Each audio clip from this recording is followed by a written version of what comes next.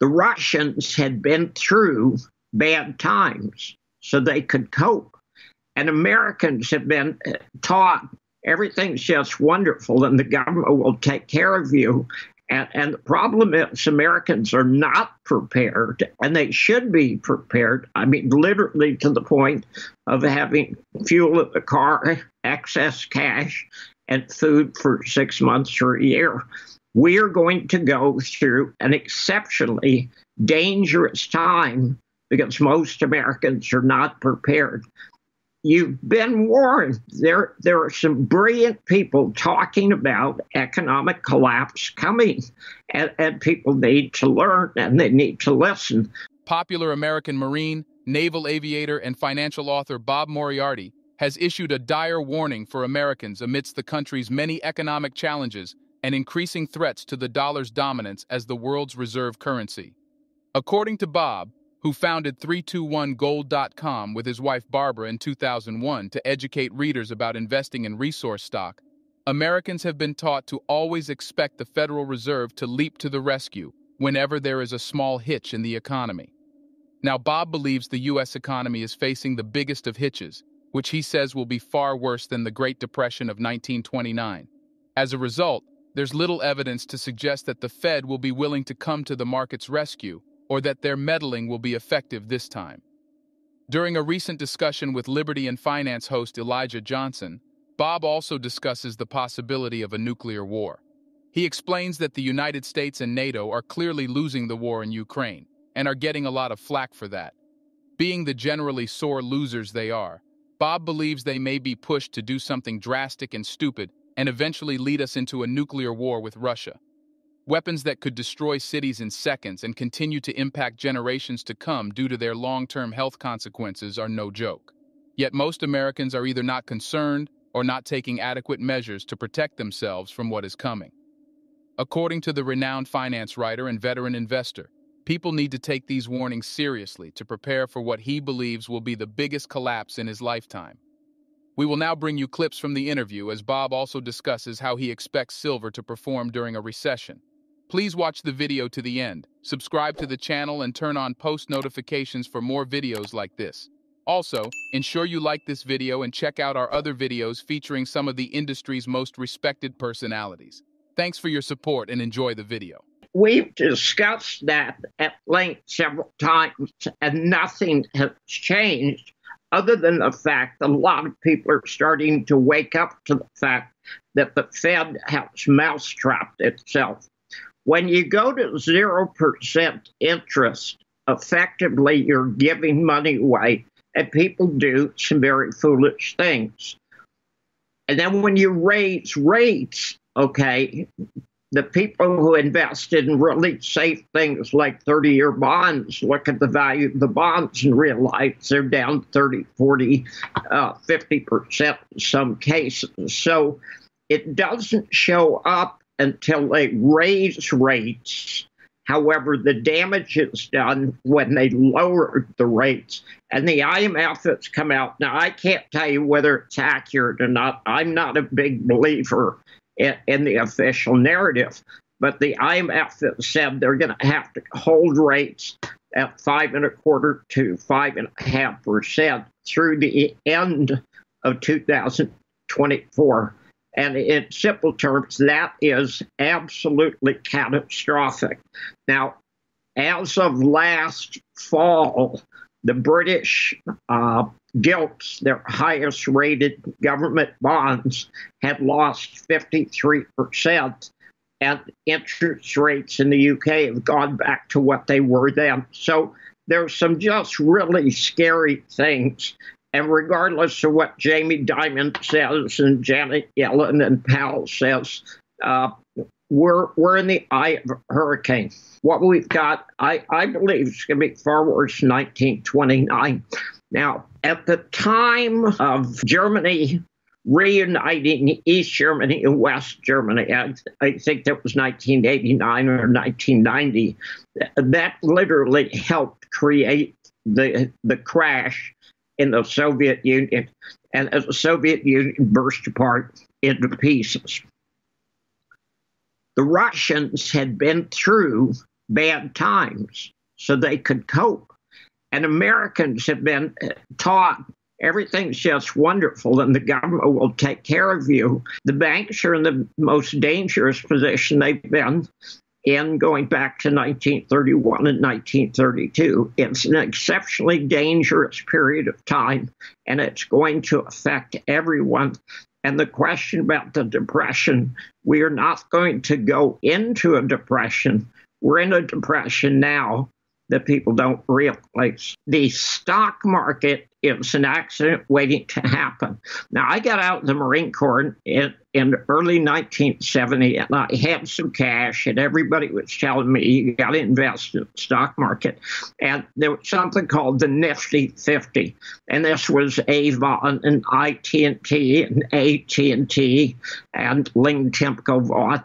And these were the favorite stocks. And if you looked at the overall stock market, you realized the overall stock market had been tanking for years, but the Nifty 50 were doing just fine. And then in early 1970, they cratered. And of course, the market went into a crash that lasted for 17 years. There are 7 stocks holding the Dow and the S&P up today. When those 7 stocks go, people are going to realize the stock market's an exceptionally dangerous place to be.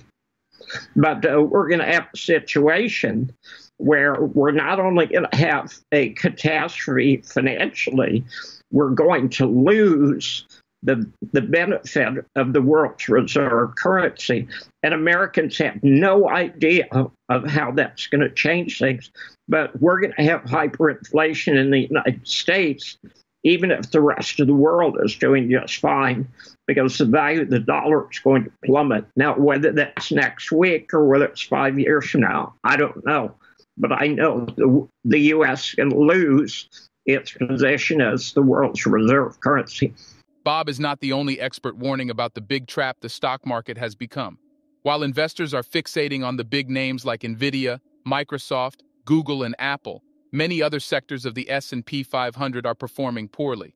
This is why Bob believes we are already in a depression, a severe and prolonged downturn in economic activities.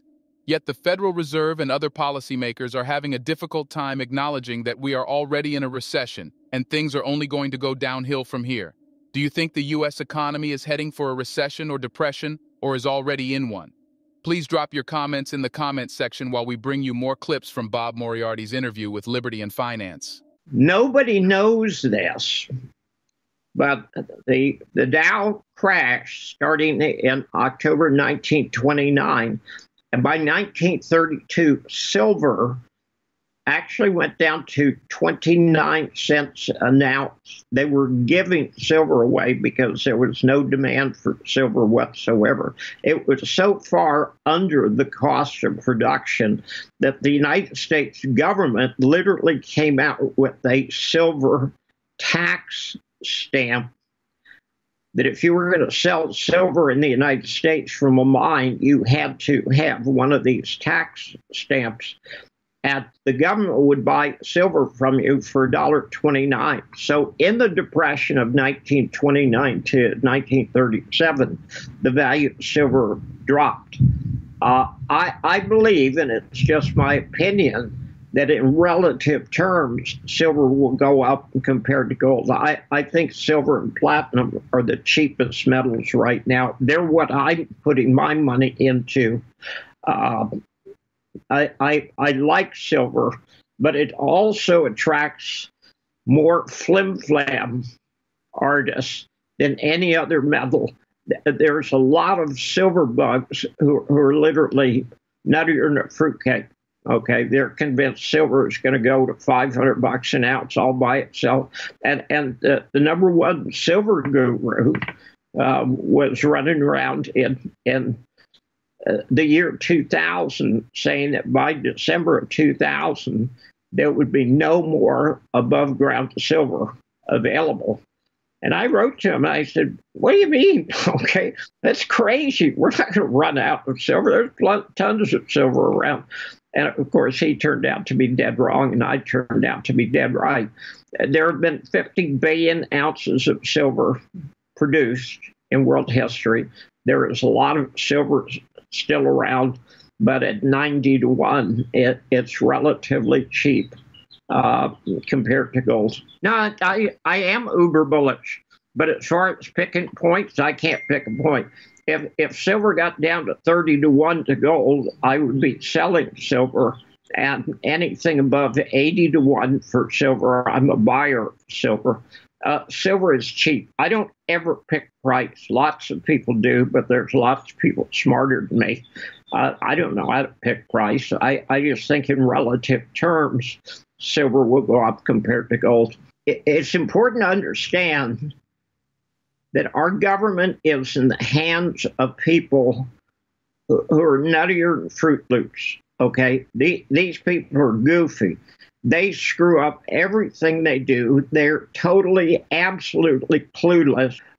The United States, if you go back to 1775, we have never been run by a bigger band of fools than we are today.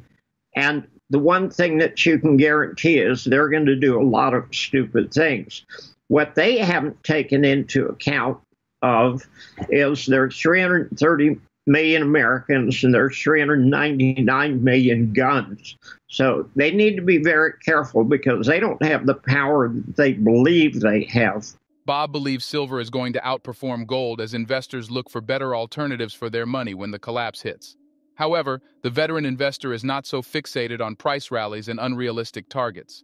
Bob is also asking Americans to prepare for what's coming for the U.S. economy, the dollar, and possibly even the rest of the world. However you choose to look at it, dangerous times lie ahead, and we must all be well equipped to successfully see ourselves through what's coming. What are your thoughts on Bob Moriarty's interview and his dire warnings for Americans? Please drop your comments and observations in the comments section below. Also, ensure you like this video, subscribe to the channel, and turn on post notifications for more videos like this. Thanks for watching.